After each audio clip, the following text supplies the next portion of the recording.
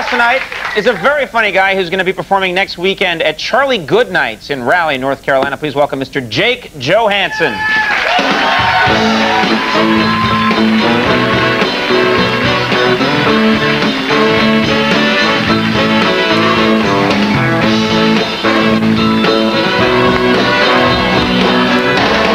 How you doing there, Jake? I am excited to be here. Sad that Andy's leaving. Yes. Although, what great timing! The Gladiator movies are hot now.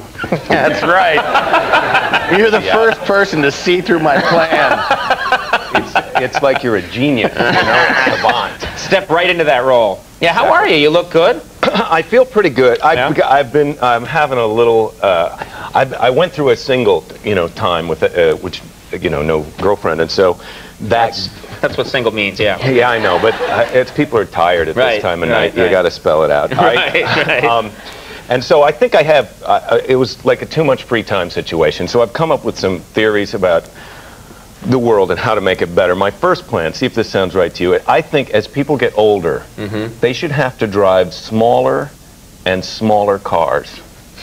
We're going the wrong way with the old people getting the bigger and bigger cars. Right. So finally you can't even see them in there. They watch out for me. And so my father now is driving around in a Ford Explorer. Truck. It's like a truck, Big car, yeah. So I'm down visiting and we're making a left-hand turn. We have the green arrow, which turns yellow. So my dad stops in the intersection and we back out.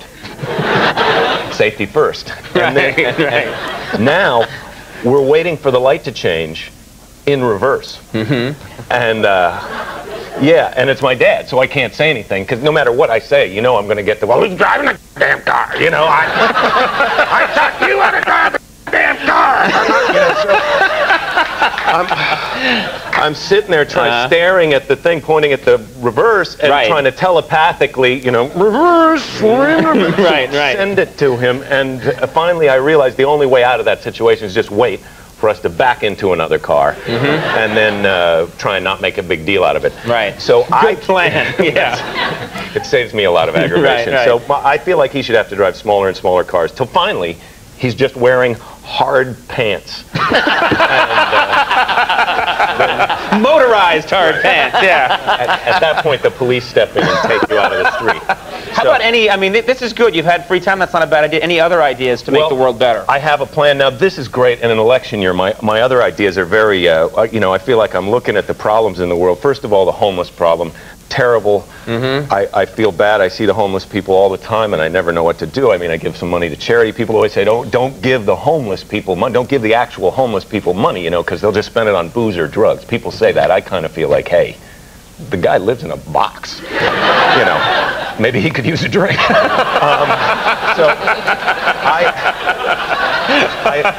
I don't have a problem with them spending it that way, but at the same time, I can't afford to give all of them. I can't afford to buy around for the homeless people. Right. But maybe if I win the lottery or something, that might be my belly up to the bar for everyone. Belly up tonight we lose.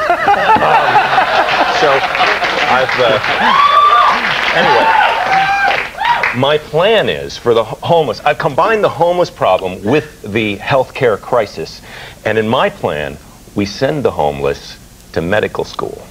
Now, okay, I'm trying to follow here. Now, a doctor is a good job. They've all got good jobs. And whenever you need a doctor, you don't have to make an appointment because they're just out walking around. You just flag them down and you get a diagnosis. I predict you have a tiny lizard princess trapped in your abdomen. You're going to want more second opinions. Right. With the homeless doctors, I would have to say.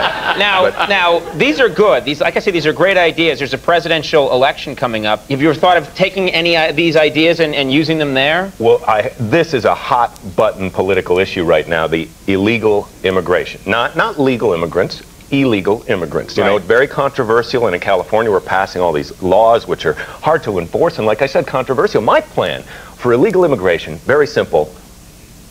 Burning river of gas. Right? It's a great idea. The whole border, burning river of gas.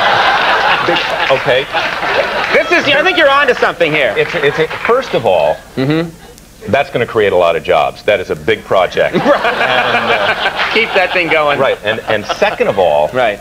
I think it's going to be a tourist attraction for both countries. You know, I would go down there to see that. Would just go, oh, you know, and every once in a while somebody trying to run across. You know, we'll have. This is good. Hang on to this. You could sell this. No, we'll have rangers standing by to put people out. Maybe we could turn it off and on at random to encourage people to go for it. You know. You got it! You got it! I really feel strongly. I love these ideas. I want to somehow get a piece of this. This is a big money scheme. Thank you very much. First of all, next weekend, of course, as I said, Jake's going to be at Charlie Goodnight's in Raleigh, North Carolina. Jake, every time you come, it's hilarious. Thank you for doing it. Jake Johannsen, everybody.